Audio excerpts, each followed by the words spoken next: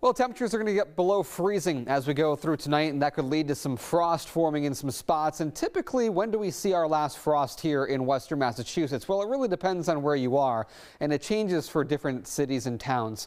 Chicopee, May 9th is typically the last date for frost to form. Of course, it can form even after that, but typically on average, that's when it ends. Amherst is May 8th, Greenfield May 14th, and North Adams in northern Berkshire County is May 13th. Now, of course, with temperatures around or below freezing going into tonight, you're going to want to protect your plants, especially the ones outdoors that could be vulnerable to the cold. So make sure to bring in any pots indoors. If the plants are in the ground already, make sure just to cover them. You can put down extra mulch around your plants that helps insulate some of the heat. And also, you might not think about it or have heard about it, but watering your plants before the nighttime actually can help them protect them from frost, because water actually absorbs heat into the ground, and that can help the roots survive the overnight hours when temperatures fall below freezing. Working for you, I'm 22 Storm Team Meteorologist Bouzakis.